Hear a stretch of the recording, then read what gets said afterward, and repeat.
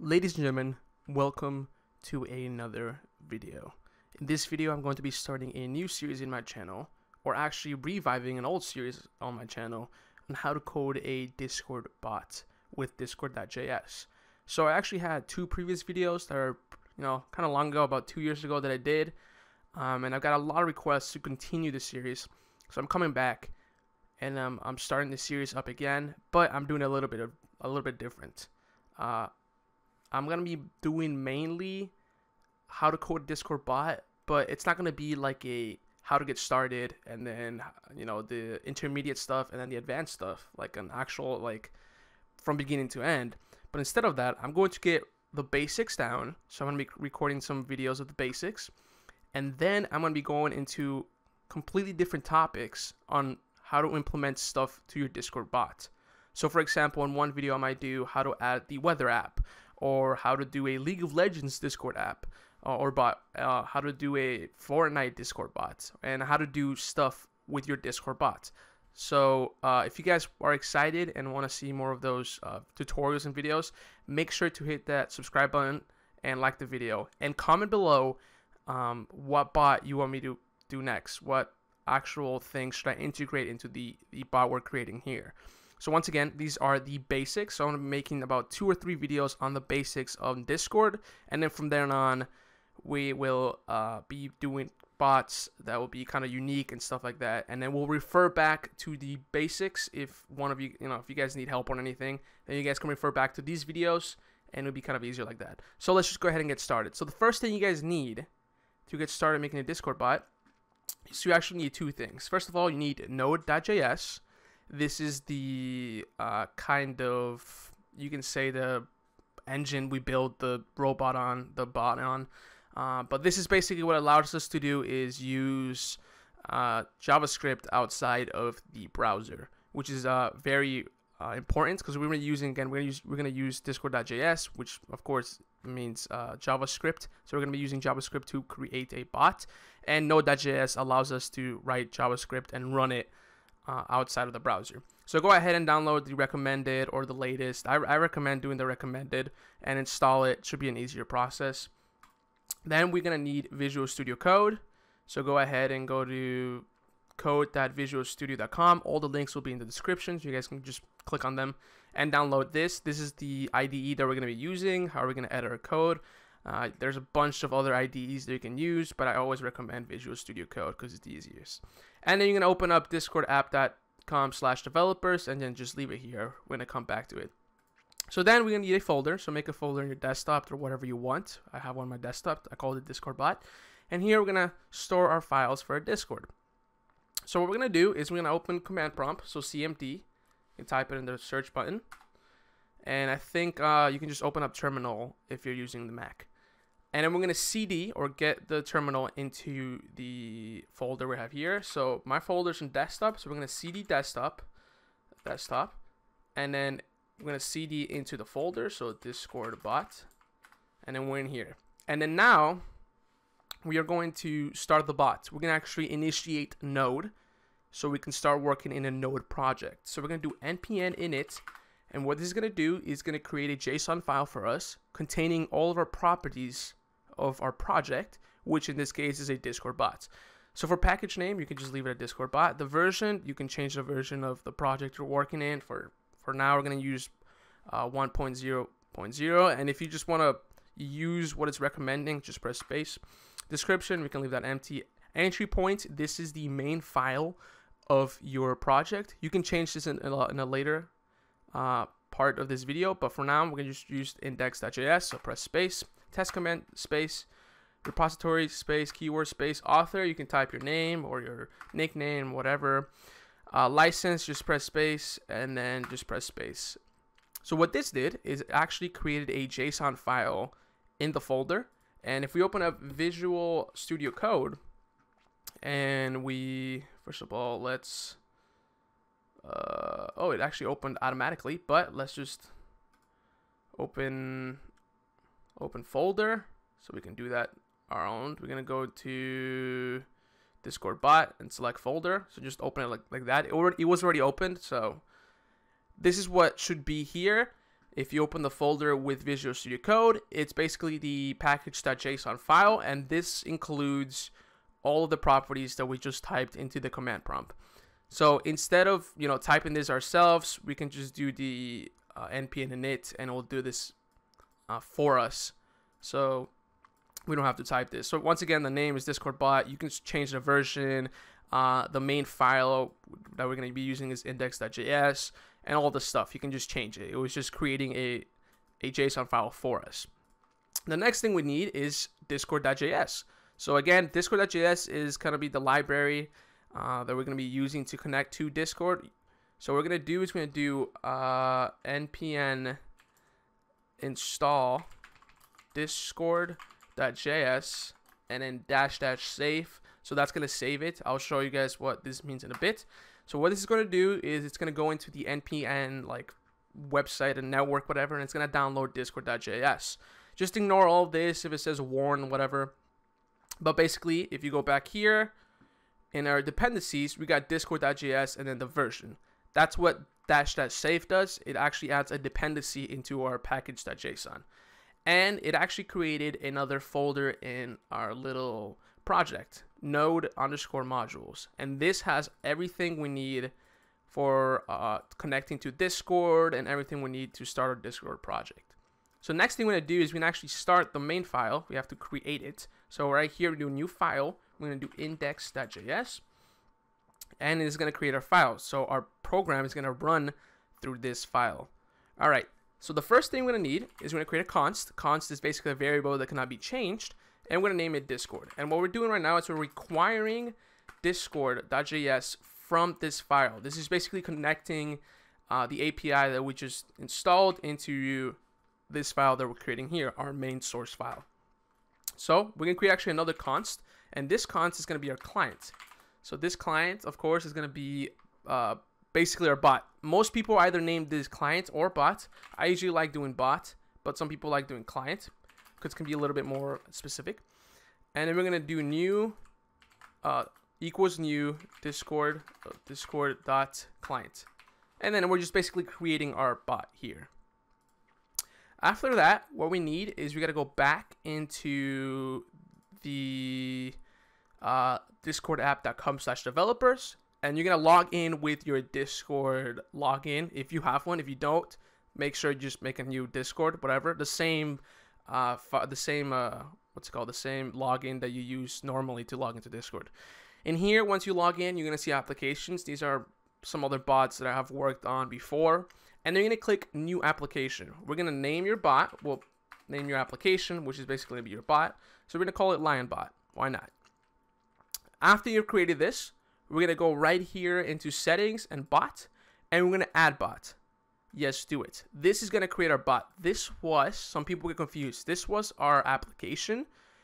So some people get confused between the application and the bot. So we create the application, and then we have to go into bot and build a bot from here. From here, you can add an icon. You can change the username of your bot. The username is going to be the name is going to pop out here. So it's going to be CodeLion.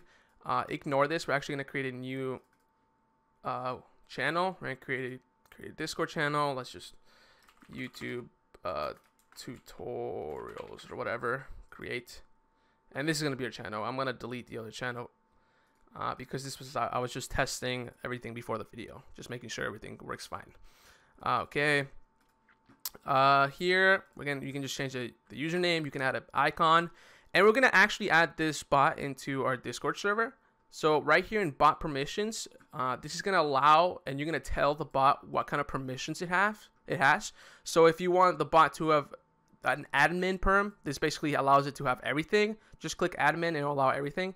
If you just want it to send messages or manage roles or do specific stuff, you can go ahead and just customize your bot as much as you want. We're just going to make it an administrator and continue. All right, so the next thing you need is you're going to go into Discord. It's not Discord, perms calculator. I'll have this in the description, which is discordapi.com/permissions, whatever. And this is, again, it's going to do basically the same thing here. But through here. So what we're going to do is we're going to do the client ID, which is going to be the generation client ID. So going to general information. Now, we're going to copy this here, and we're going to again do the administrator. And we're going to get this link. And this is basically a normal link. If you guys have ever joined a Discord server before, you have probably gone through a link such as this, which should just allow you to add a bot to a server, whatever. So go ahead, and if you're already logged into Discord with your browser, you can actually go ahead and select server, and we created a server called, see, I have a lot of YouTube tutorials here. I think we named it YouTube Tutorials with an S. So we're going to click on, ooh, there's actually two. I misspelled one. No, I didn't. Which one shall it be? All right, let's just try this one. And then you click this right here, and then it's going to give you a thing right here, blah, blah, blah, and it should be there, right?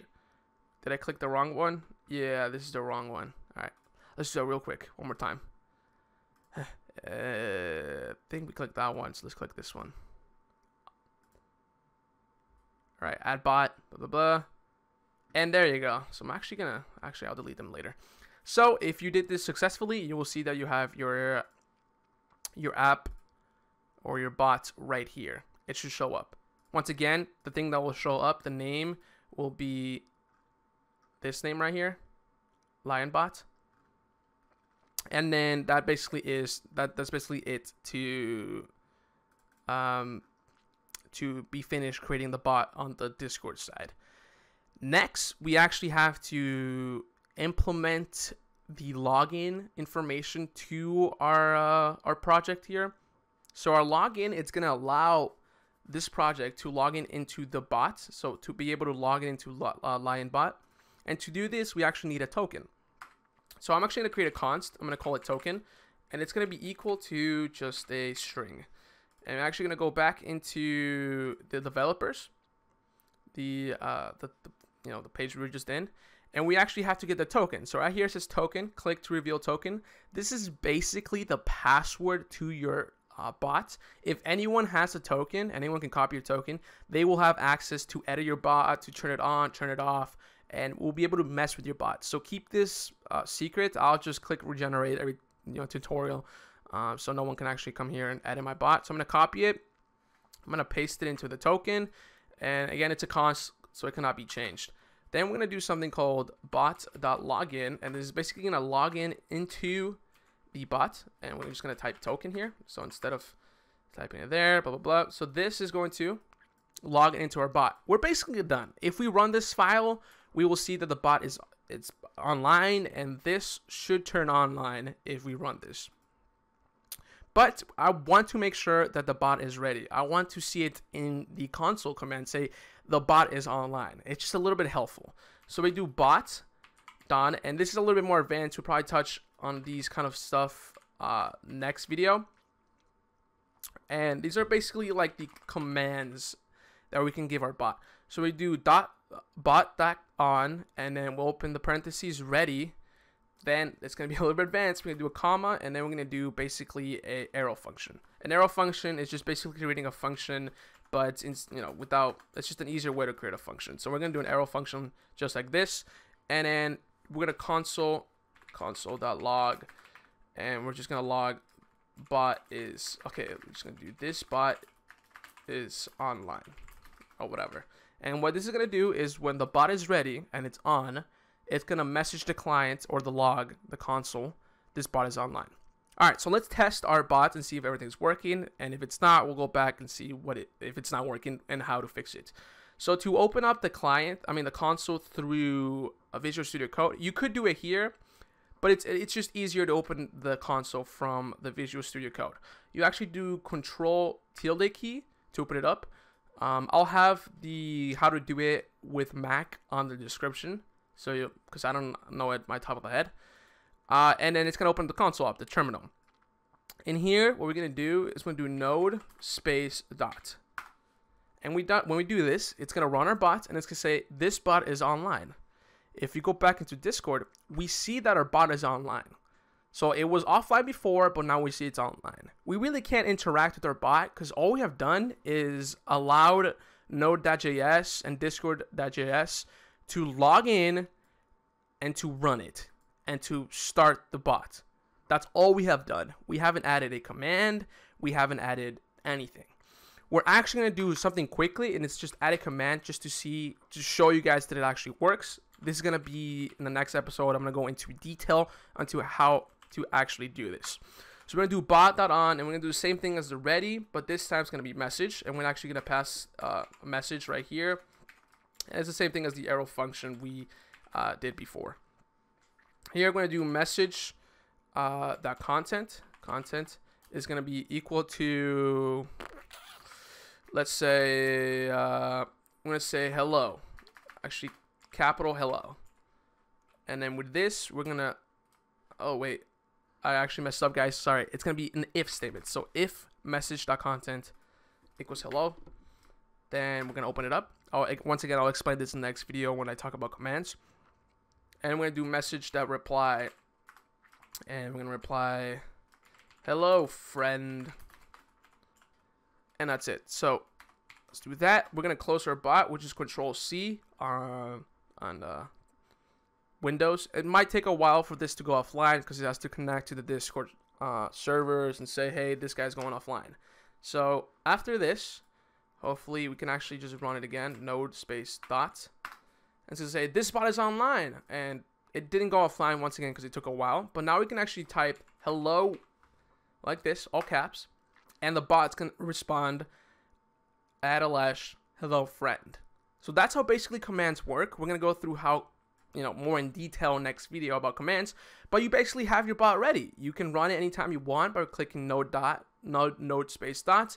And that's basically it. If you guys want to edit your bot a little further, like add a picture or something else, go ahead and mess around with this.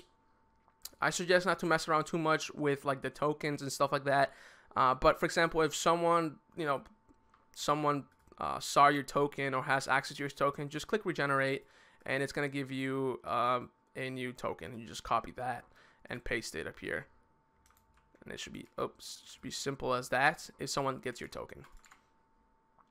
All right, so we're gonna actually turn off the bot so it's not running our server into our computer. And yeah, that's basically it, guys. This is how you start your bot. It's as simple as this. It only took, 16 lines of code, and there's actually some spaces around. So around like 13 lines of code it took to create our bots, and then everything else was kind of done through the developers portal in Discord. So that's it, guys. Thank you guys so much for watching this video. Please comment below any suggestions on what kind of integrations we can do in the bot. Examples would be like, hey, make a like League of Legends look up match history bot or whatever. Be specific. Let me know what you guys want to see in this channel. Once again, thank you guys for watching. Hope you guys enjoyed this video, and I will see you guys later in the next video.